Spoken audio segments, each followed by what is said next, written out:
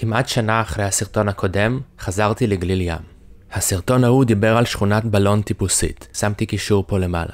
שכונה שלמרות שהיא קרובה לרכבת ולאזור ההייטק של הרצליה, התכנון שלה כל כך תלוי רכב, שקשה מאוד לצאת ממנה בכל דרך שאינה רכב פרטי. בין השאר דיברתי על זה שהשכונה מנותקת מתחנת הרכבת על ידי גדר גבוהה וארוכה. כמובן, כמו תמיד, מטעמי בטיחות.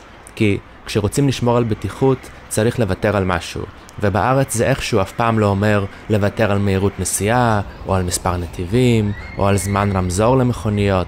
בארץ, בטיחות זה בדרך כלל אומר לעשות חיים פחות נוחים לבני אדם שהולכים, רוכבים או נוסעים בתחבורה ציבורית.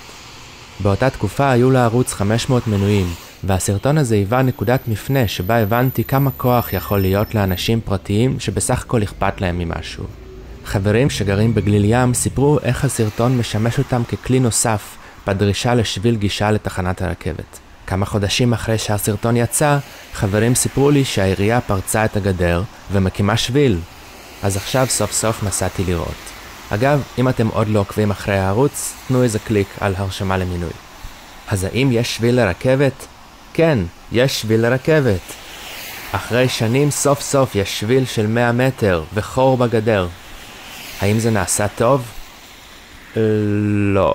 השביל אמנם מקצר מאוד את ההליכה, אבל מספיק לראות אותו כדי להבין איפה בסדר העדיפויות של עיריית הרצליה, וגם של פוליטיקאים ופקידים בהרבה ערים אחרות, נמצאים בני האדם שמחוץ לאוטו. נניח בצד את זה שהשביל צר, האספלט חובבני, ובחורף צריך פה מגפיים. כל זה מביע זלזול עמוק, אבל לדעתי זה אפילו לא העיקר. השביל נגמר ברחוב עובדיה יוסף. ספק אם זה באמת רחוב. בצד אחד של הרחוב יש בית ספר וגן ילדים, פארק ושכונת מגורים גדולה. בצד השני יש מגרש ספורט והשביל החדש לתחנת הרכבת. אבל איפה בטוח לחצות פה? שום דבר לא מונע פה נסיעה ב50 קמ"ש. אגב, זה לא עניין של הגבלת מהירות, זה עניין של תכנון פיזי. רחוב ישר, רחב, בלי שום הפרעות. תנאי הדרך מאפשרים פה נסיעה במהירות גבוהה. בדיוק כמו שבשבעת הכוכבים נוסעים ב90 קמ"ש, כי זה מה שמאפשרים תנאי הדרך.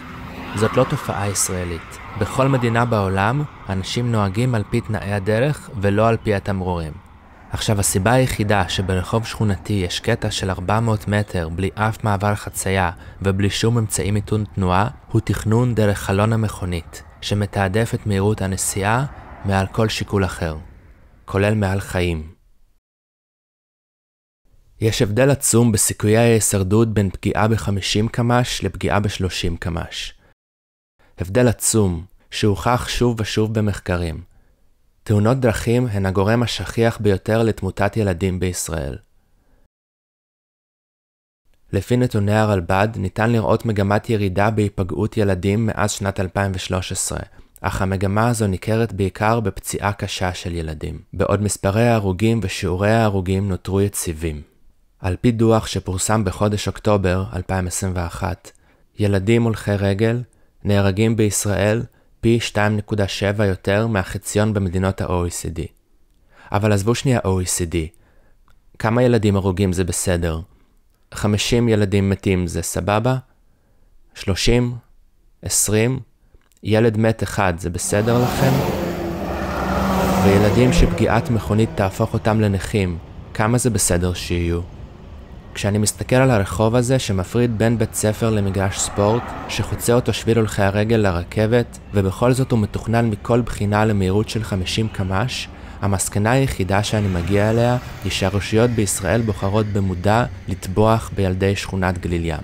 הייתי אומר בילדים ובקשישים, אבל על מי אני עובד? שכונת גליל ים הרי תוכננה כקהילה סטרילית, שבה חלילה שילדים יראו בסביבתם אנשים שיותר מדי שונים מהם. אז איך זה שאפילו רחוב בתוך שכונת מגורים הצליחו להפוך לאוטוסטרדה? בעיר טובה שמכילה את כל יושביה, יש צמתים ומעברי חצייה בערך כל 50 עד 150 מטר, פחות או יותר. גם ברחובות קטנים וגם ברחובות ראשיים. ותל אביב רחוקה מאוד מלהיות מושלמת, הרחובות שלה מתוכננים למהירות גבוהה מדי. אבל בגליל ים יש 400 מטר בין מקומות שבטוח לחצות בהם. כמובן, כמו תמיד, מטעמי בטיחות. ואתם כבר יודעים שבטיחות פירושה שמהולכי הרגל מצופה לעשות סיבוב גדול. והסיבוב שכנראה מצופה מהולכי הרגל לעשות הוא לעבור על הגשר של הפארק מעל הרחוב, שזה כמובן לא ריאלי. קודם כל, כמו שאמרתי בסרטון על תחבורה בתלת מימד, הולכי רגל לא אמורים לטפס, להולכי רגל לא אמור להיות לא נוח. ושנית, אין פה בכלל חיבור, באתי מהרכבת ואין לי מושג איך עולים על הגשר הזה. ואם מישהו הקשיב לי עכשיו וחשב, למה שלא נציב גדר באמצע הרחוב? לא הבנתם כלום. גדר באמצע הכביש זה בדיוק זה. למען מהירות הנסיעה הקדושה, אנחנו הופכים את ההליכה לטרחה, ומקריבים כל שיקול של עירוניות. ונחשו מה לא השתנה בשנה הזאת. כדי לחצות את אוטוסטרדת 7 הכוכבים, גם בדרך לרכבת וגם בדרך חזרה, צריך לחצות צומת של 5 רמזורים. וכמו שהשביל הזה בוצע בצורה חאפרית כדי לעשות טובה, כך כמובן גם ברמזורים אף אחד לא טיפל.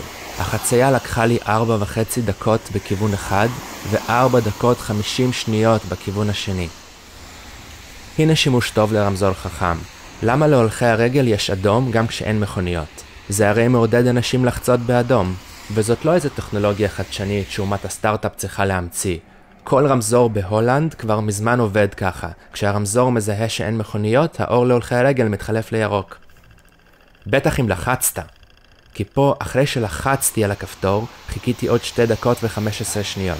2 דקות ורבע. אחרי שלחצתי. על הלחצן שאמור לעבוד, לא זה שמיועד רק לעיוורים. אם זה לא עידוד מפורש לחצות באדום, אני לא יודע מה כן. אם זאת הייתה הליכת הבוקר שלי לרכבת, לא הייתי חושב פעמיים. אז עשינו צעד חשוב. אבל יש עוד הרבה לשפר. אם אתם מחפשים השראה, תראו את הסרטון על המהפך של תל אביב. יום אחד גליל ים תראה לכם כמו דינוזאור, והילדים שלכם לא יבינו מי חשב פעם שזה הגיוני לתכנן את שכונת ילדותם בצורה כזאת. עד אז אנחנו צריכים להמשיך להיאבק. אז בין אם אתם מהרצליה או מכל מקום אחר, ולא משנה בני כמה אתם, תעשו רעש, תכתבו לפוליטיקאים שלכם, תבקשו פגישה, תקבעו איתם סיור בשטח, ותראו להם את החיים בעיר מנקודת המבט של הולכי הרגל, ובמיוחד עכשיו, בשנת הבחירות המקומיות. תדרשו מהם לעבוד לא רק בשביל המכוניות.